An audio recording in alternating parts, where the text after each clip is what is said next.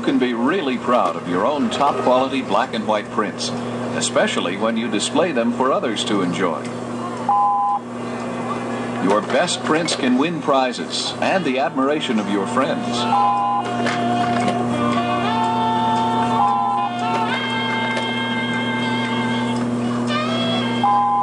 A good black and white print can communicate with clarity and set moods. In this program, we'll show you how to make better black and white prints by using the advanced techniques of dodging, burning in, and combination printing. We'll also show you how to add those finishing touches to your prints by using texture, toning, retouching, and mounting techniques.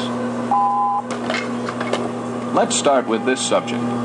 It has not been modified by any of the techniques we just mentioned. We'll call all unmodified prints straight prints throughout this program. Now let's discuss how you can improve this straight print by dodging, which is really selective exposure reduction. Notice the dark shadow across the man's face in the straight print on the left. His face has been lightened in the print on the right by the technique of dodging, or selectively reducing exposure on just his face. You'll need some simple tools for dodging. You can buy dodging kits from your photo retailer, or make your own with wire and a variety of small cardboard patches or paddles and some tape. While you're exposing the paper, use the dodging tool to shade some of the exposure from the man's face. Let's say the overall print exposure was 20 seconds. Try using the dodging tool for only about 10 seconds of the total time. You have to move the dodging tool continuously during the exposure to blend this shadow into your print. If you keep the dodging tool perfectly still, you'll see a distinct image of the shadow, such as this, on your print. Notice how the darker corners in the print on the right seem to emphasize the main subjects. The straight print is on the left, and the corners of the print on the right have been darkened by adding exposure to just the corners. Selectively adding exposure is called burning in. To darken the corners by burning them in, first expose the print on the easel for the full time, say 20 seconds. Then turn the timer on again for another 20-second exposure and use the dodging tool to shade light from the two girls. This means that only the corners get the extra exposure. Remember to keep the tool constantly moving to blend the additional exposure into the corners.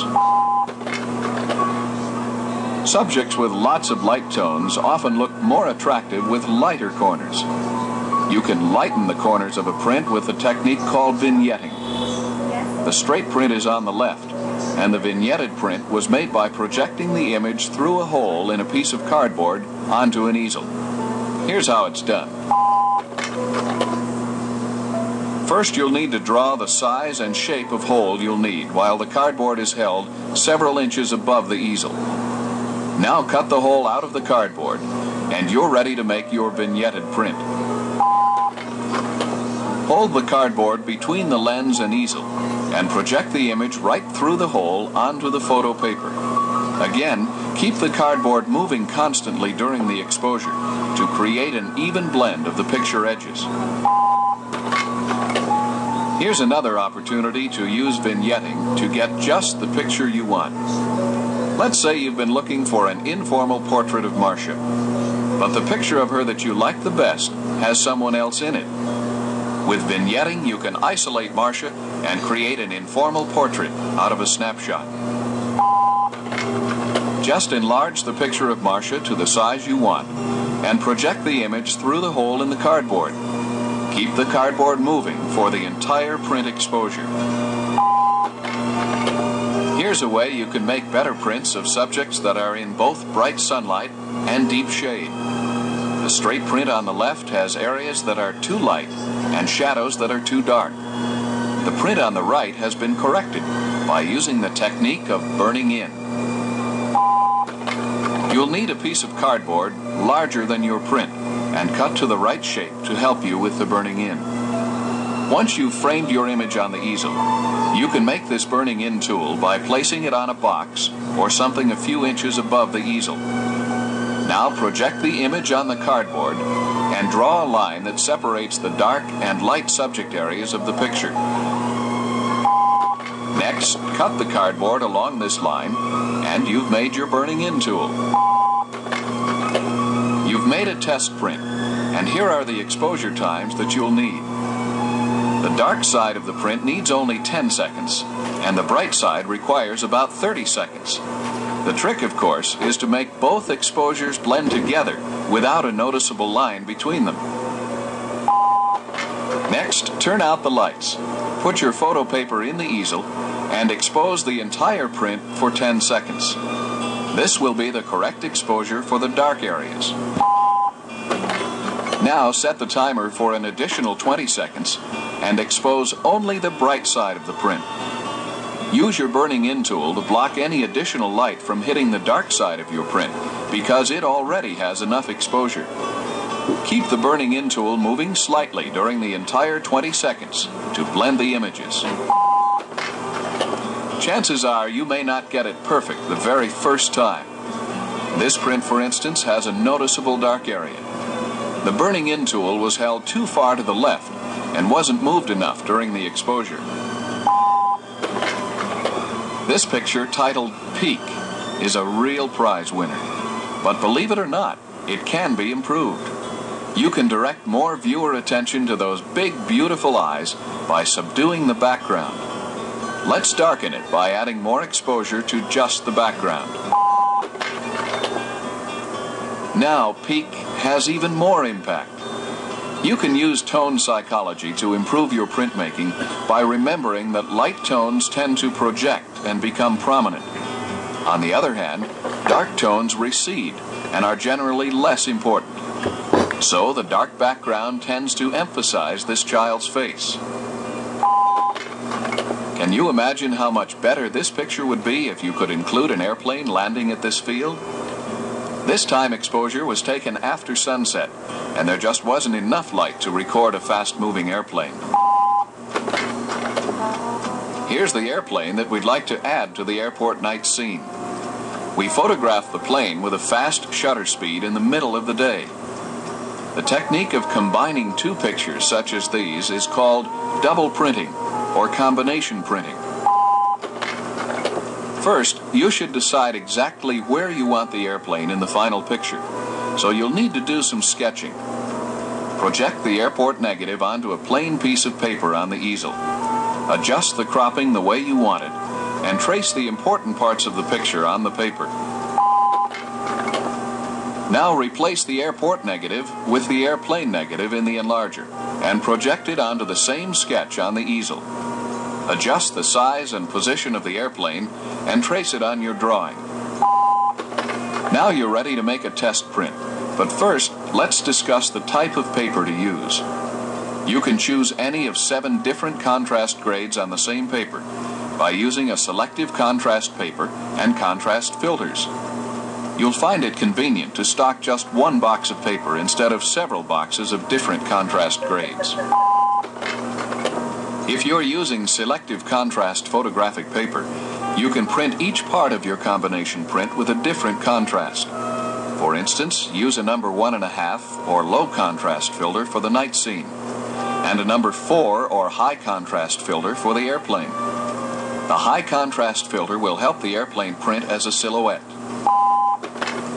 Next, make a test print of the airplane. Expose your test with the proper contrast for the silhouette, process it, and choose the correct exposure. Now put the airport negative in the enlarger and adjust your enlarger until the projected image exactly fits your sketch in the easel. Expose your test print with the proper contrast filter, process the print, and choose the best exposure. Now you're ready to try a combination print.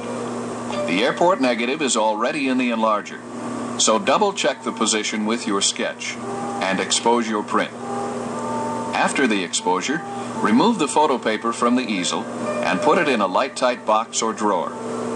Make sure you remember the orientation of the paper in the easel, because you'll have to put it back in the easel in exactly the same position for the next exposure. You can easily remember correct paper orientation by simply marking the back of your paper with a T for the top edge. You can use a pencil to mark fiber-based papers and a ballpoint pen to mark resin-coated papers. Now put the airplane negative in your enlarger. Put your sketch in the easel and adjust the enlarger and easel until you have the airplane in just the right place. Turn the room lights off and put the same piece of photographic paper back in the easel in the same position and add the airport exposure to the print. Now process the print and evaluate the results. The chances are you won't be satisfied with your first attempt at combination printing. In this case, the background is a little too light for a night effect, so add more exposure to the airport. The plane is also too close to the horizon, so realign it and let's try again. That's it. That's your final print.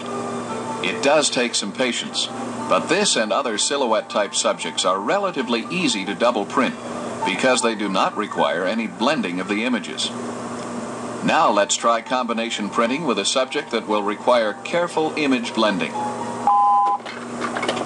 Here's a sailboat print that's pretty good, but it needs that extra touch to make it outstanding. Let's use some printmaker's magic, or combination printing, to add the extra touch of soft clouds to the clear sky of this sailboat print. First, make sure the two subjects you want to combine look good together. For instance, the sunlight should fall on both subjects from the same angle. Now use the registration drawing technique we mentioned earlier to align both pictures on the easel. You'll also need to make a pair of dodging tools, one for the sky and the other for the sailboats. To make these tools, project the sailboat negative onto a piece of cardboard about 2 inches above the easel. Trace a line on the cardboard that separates the boats from the sky. Now cut the cardboard carefully along the line that separates the boats from the sky. You now have the pair of dodging tools you'll need to combine the sailboats and the clouds on one sheet of photographic paper. We'll use these tools right after we make 2 test prints. Make test prints of each picture to determine the correct exposures. Make sure you've placed the proper contrast filter under the lens for both test prints. In this case, the best sailboat exposure is between the 10 and 20 second exposure strip, so 15 seconds is about right. The clouds look about right with a 10-second exposure. Now let's combine these 2 pictures. After you've registered the sailboat picture on the easel, project it onto the photographic paper and use your dodging tool to shade any light from falling on the sky area. Keep the dodging tool moving and in tight alignment with the sails and horizon during the 15-second exposure. Mark the exposed paper with a T for top and put it in a light tight drawer. Now let's repeat the same procedure with the cloud negative. Unlike the sailboat picture, the cloud negative does not have a horizon or any other reference to guide the alignment of your dodging tool. Here's how you can solve that situation. Raise or lower your enlarger until the clouds exactly fit your easel registration drawing. Use the drawing as a guide to mark the borders of your easel with an arrow at each end of the picture horizon. These arrows are your guide for aligning the second half of your dodging tool. Turn the lights out and replace the photographic paper in the easel with the T on the top for correct orientation. Align the dodging tool with the horizon arrows on the easel and start the exposure for the clouds. Shade the lower half of the picture and keep the dodging tool moving during the 10-second exposure. Now process the print and let's see the results. The chances are your first attempt won't be quite the way you want it. The sailboats look good, but the clouds are too light. So increase the exposure for the clouds on your next print. You can also see a shadow effect where the sails meet the sky, so try blending the clouds closer to the sails. You've done it. The print exposures are well balanced and you've blended the 2 pictures together very well. Of course, you'll get better at combination printing with experience. Now let's talk about composite printing. You may have an opportunity to express a theme with a group of photographs. This is a fun project for your school yearbook or club publication. The simplest way to combine these prints is to group them together and paste them down. However, let's use the combination printing techniques we just learned to blend these 7 pictures into a composite titled Senior's Summer. The key to composite printing is a puzzle-type dodging tool. First, enlarge each picture to the size you want and project and position each image on a piece of cardboard on the easel. Trace the position of each picture on the cardboard. Then cut out the shape of each picture and loosely tape them together again. Hold this puzzle over your photographic paper and open each picture section for each separate exposure. Remember to move the entire puzzle during each exposure for proper blending. Now let's see the results. Add the title to the plain sky area of the print, and your composite is ready for display or your publication.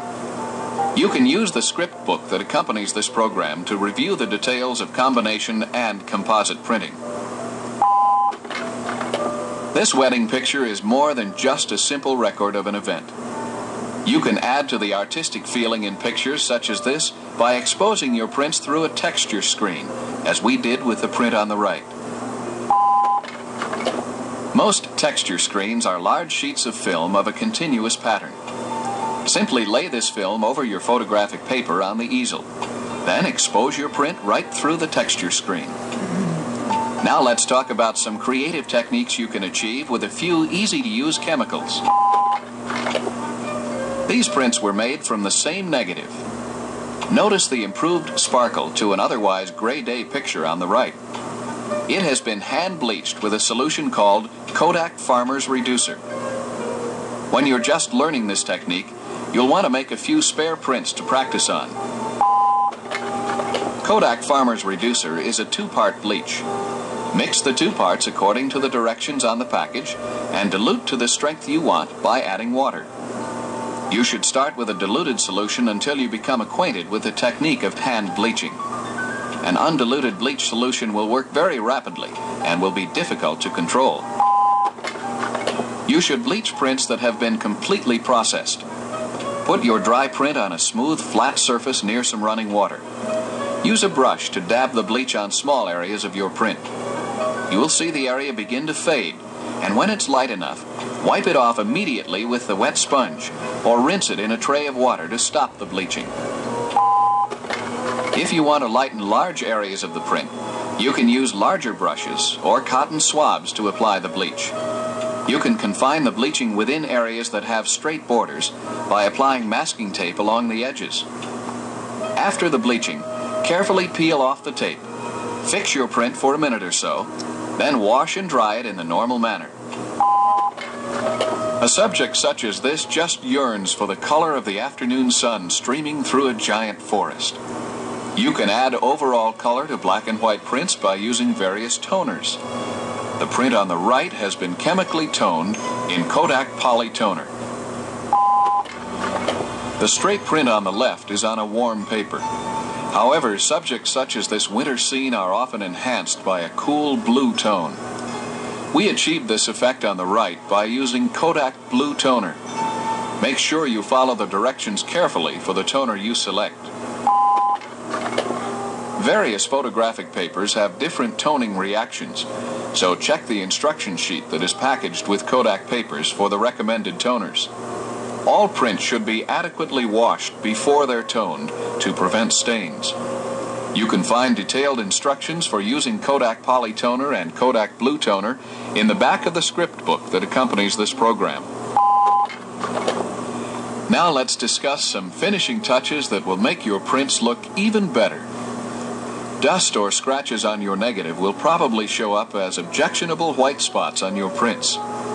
You can conceal these spots by using a very fine brush and spotting dyes or pigments sold by photo retailers.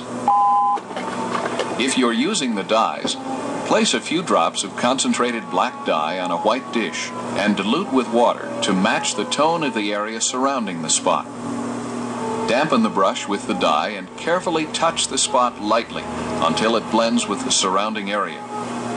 You can use the concentrated dye without dilution for black areas of the print. Practice your dye application techniques before you try this on your final print. The technique is similar if you're using the pigments. Moisten the black and white pigments with a drop or two of water and mix them to the shade you need. If the spot is in a black area of the print, use the black pigment without mixing. Now pick up a small amount of pigment on the tip of your brush and lightly touch the spot several times with a steady dabbing motion. You can also get dyes and pigments to match most of the print colors of toned prints. Remember to apply the dyes or pigments in small amounts and with a stippling motion.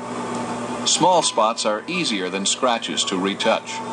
In general, apply too little rather than too much dye or pigment. You can use either the dyes or pigments effectively. However, you can easily remove the pigments from your print if you should make a mistake. The dyes are permanent, so you can't remove them in case of errors. You'll get better at this technique with practice, and the results are well worth your efforts. Incidentally, you'll save a lot of print retouching time if you try to eliminate dust and dirt from your negatives before you make a print. You can use a soft camel's hair brush for removing most dust from your negatives. If the dust tends to cling to the negative, you may have to use a static eliminator type of brush. If you want to display your prints, you can add that final touch of class by mounting them on stiff cardboard or a matte board available at an artist's supply store. You can use Kodak rapid mounting cement or double-sided tape if your prints are small. If your prints are 8 by 10 inches or larger, you should use the dry mounting technique. To mount your prints with this fast and effective technique, you can use Kodak dry mounting tissue, a small tacking iron, a paper cutter, some mount boards, and a mounting press or an ordinary household iron. First, tack a sheet of dry mounting tissue to the back of the print with a hot tacking iron. Make an X pattern in the middle of the print. This will melt the wax and hold the tissue to the print for the trimming. Now trim both the print and the tissue in a paper cutter to the size you want. Next, carefully position the print on the mounting board. Lift one corner of the print and tack the tissue to the board. Your print will then stay in this position while you place it in the press. Make sure you've set the press for the correct temperature for the dry mount tissue, usually between 180 and 210 degrees Fahrenheit. That's between 82 and 99 degrees Celsius. Cover your print with a smooth, clean, and thoroughly dry piece of paper before you put your print in the press. This will prevent your print from sticking to the press. Leave your print in the press for 30 seconds or so. Then remove your print and allow it to cool under the weight of a large, heavy object, such as a book. If you don't have a press, you can use a household iron to do your mounting. Set the temperature at the low synthetic fabric range and cover your print with a smooth piece of dry paper. Keep the iron moving with light pressure and work from the center of the print toward the edges. Here's another way to dress up your prints. You can use different colored mount boards, or mount your prints on colored pieces of art paper.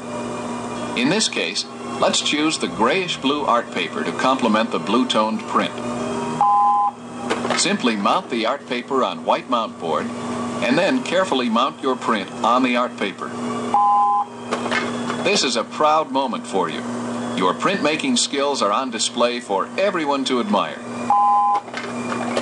It's rewarding moments such as this that keep you going, looking for new and even more advanced printing techniques. This program is almost over, but there's no end to the creativity you can apply to black and white printing. For instance, would you like to know how the photographer made the illustration for the cover of the script book? You'll find a detailed explanation of that technique in the back of this book. You can also use the illustrated script book as a step-by-step guide for the many advanced printing techniques we've discussed.